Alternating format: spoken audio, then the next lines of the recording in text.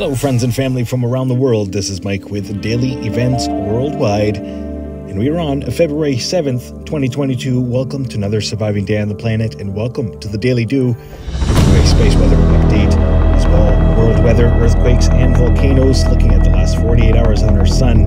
As I did post earlier today, we had quite a large coronal mass ejection in an Earth-facing position, letting a large plasma filament rip towards our planet. I did show the ISWA space prediction spiral showing a quick look here at the incoming imagery, a little Earth to scale diagram, lots of plasma associated with this last event. As you can see, more is cresting in the incoming position. Last 48 hours outgoing, 1, 2, 3 active sunspots in the outgoing position. 2936 has let off about 8 minor flares this week, and as well 2 C.M.Es. A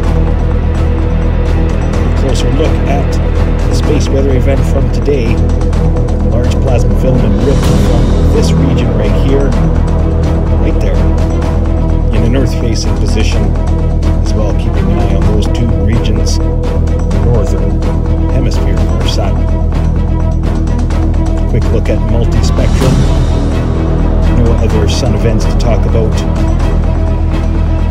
You can see those plasma filaments northeast and northwest on our sun. The space prediction spiral has not changed. This event is heading straight at us, and it will be arriving February 9th into the 10th. Space weather event is on its way. Most likely we'll see pretty large solar flux. We're in B range right now. Geomagnetic activity will pick up to possibly KP 5 or 6.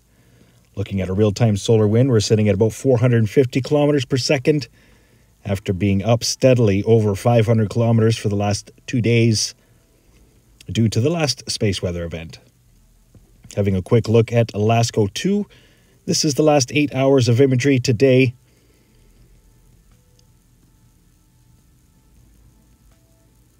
Amazing sun, amazing power, and amazing to be able to document and see every day. Have a look at our Schumann resonance, a power of 11. Nice healthy power yet again. No major changes with the Schumann resonance as of late. Quality of 10.2, amplitude power of 11. Now let's have a quick look at earthquakes around the world the last 24 hours. As just recently we had the largest earthquake the last 24 hours of 5.4 here in Face, Micronesia, at a 35-kilometer depth. That is the Marianas Trench, way down the southern region of the trench in Face, Micronesia. As well notable, 5.1 here, rocking in Taiwan at a 30-kilometer depth. 4.6 here, Sibolga, Indonesia, north of Krakatoa. Luwak, Indonesia, 4.5. 4.7 here, Papua New Guinea, 132-kilometer depth. Over into Fiji, 5.0 reported. As well, a 4.6, Wallis and Futuna, 400-kilometer depth. That is the deepest the last 24 hours. Kermadec Islands rocking a 5.0. And as well, a 4.8 here, Kermadec Islands, 360-kilometer depth. Minor activity continues through Pahala, Hawaii. Quite a few atop of Mauna Loa. Petersville, Alaska, reporting the largest earthquake today, 4.1. And then across the United States, a lot of minor activity, a little bit concerning in some areas. Minor earthquake here to report. Hope, Canada, notable. 2.7. Depot Bay, Oregon, notable. And as well, Petrolia, 3.0. 3.1, and further southward to a large 3.6 in Trabuco Canyon, California. As well, 7 Trees, California. This is a little bit concerning. Minor earthquakes racking up and stacking up around San Francisco. 3.1, that's the largest in the region for the last little while. As well, just south here at 7 Trees, a 2.7, another minor earthquake reported there. Just a heads up, you never know when she's going to blow. And that's across the United States. Puerto Rico seeing a lot of activity today. 3.8, the largest through the region today. 4.6 here reported in Colombia. As well, Ecuador, 4.1. 5.3, Calama. And as well, Bolivia with a 4.5. South Sandwich Islands saw a couple pretty sizable earthquakes as well. 5.2, two of them. And that's just west of the islands themselves. So pressure mounting up into South Sandwich. As well, a 4.0 here in Zhang, China.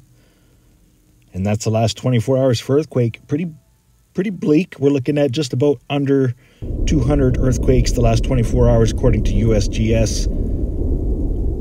Having a look and a listen to our rumbling planet. This is the last 7 days across our world. Definitely keeping an eye on Krakatoa region. As well, the Mediterranean has been very quiet.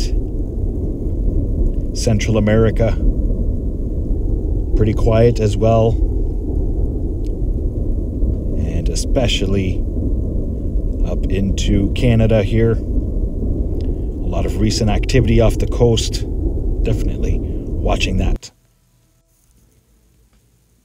That big system is now heading over into Nova Scotia after leaving a couple inches of ice, and quite a stormy event across the United States as that big system is heading into Iceland, as forecasted the last couple of days here with daily events worldwide.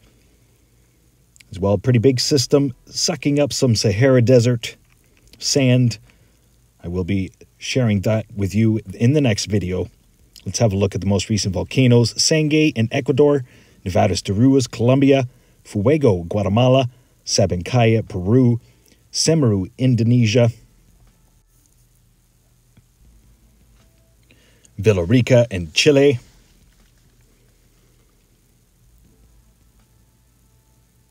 Reventador in Ecuador, Semisnopochnoi, United States, Krakatoa, Indonesia, Merapi in Indonesia, Santa Maria, Guatemala, Nevadas de Chilean, Colombia.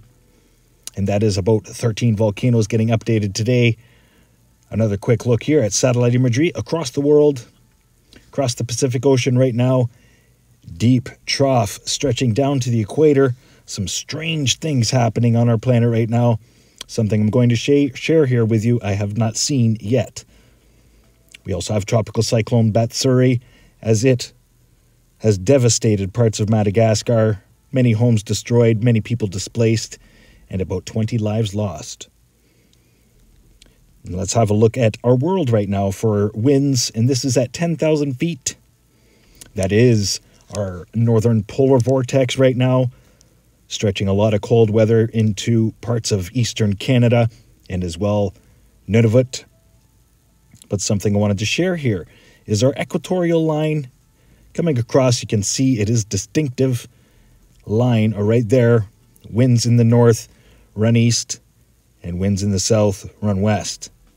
Now let's have a quick look back to 2021 and look at where that line was and look at the difference in the jet stream. Definitely something has flipped, switched, or whatever it's doing. It's definitely not the same as it's been ever. If you look back to 2013 with Null School, it has never looked this intense and strange. Wanted to note here too, got quite a bit of snowfall heading into Alaska, over 350 centimeters heading into parts of Whitehorse as well. Northern BC, 260 centimeters there. So northern BC and Alaska, you do have quite a bit of snowy weather heading your way.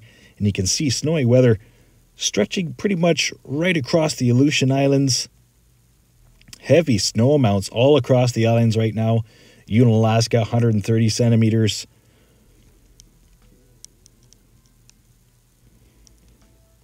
Over 90 centimeters there on that little island.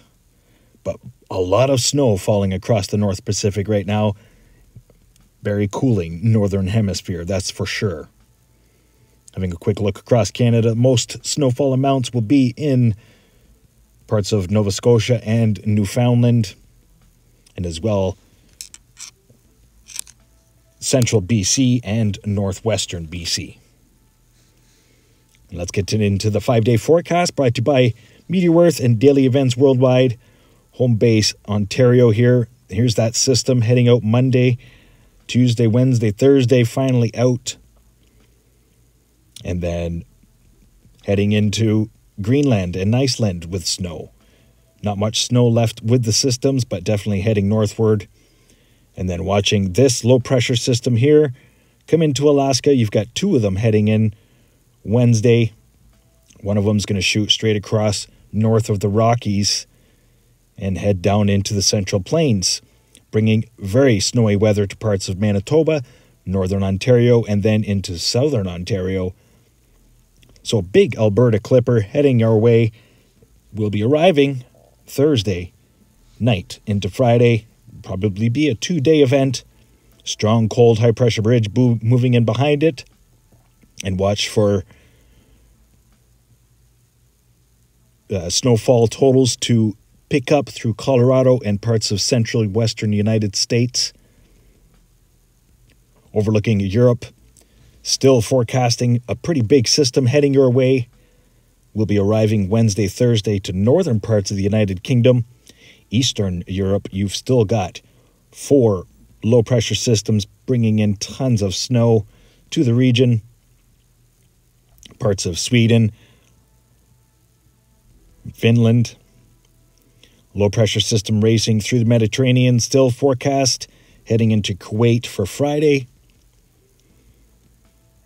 But yeah, big, cold, snowy picture for parts of Eastern Europe. And as well, Russia into Ukraine. Big high-pressure ridge moving eastward. Watch for that to swing around the planet for the end of February. Overlooking Southeast Asia and the West Pacific. No major systems to talk about. Most of them are just huge and in the middle of the ocean. Indonesia, Micronesia. No major weather systems to talk about. Low pressure center just south of Indonesia. It's going to head south towards the Antarctic. High pressure ridge building in for all of Australia this week. Watch for daily evaporation, rains to move in Thursday, Friday, western parts of Australia. And then you've got this tropical cyclone, well, depression right now over New Caledonia. Going to bring a long line of moisture here, funneling down into New Zealand. So very gray days ahead of you right up until Saturday. Overlooking Hawaii, no major weather systems heading to you. Very dry across West U.S., Central U.S. Overlooking South America. Heavy daily evaporation rains through Bolivia, Paraguay this week. Argentina, Chile. Other than that, no major weather systems. Overlooking Africa. Long lines of moisture still being funneled in the last couple days, but it will dry up a little bit here the next few days. Daily evaporation rains to continue as Bat-Sarai heads into the Antarctic. Some more systems developing in the Indian Ocean in the long range. Going to leave you here looking at the southern hemisphere versus the northern. Much love, everybody. Really hope you enjoyed today's update. Doing my best over here to keep you updated every day. Stay aware and prepared. Stay young and have fun. And get your daily dew. Bye-bye now.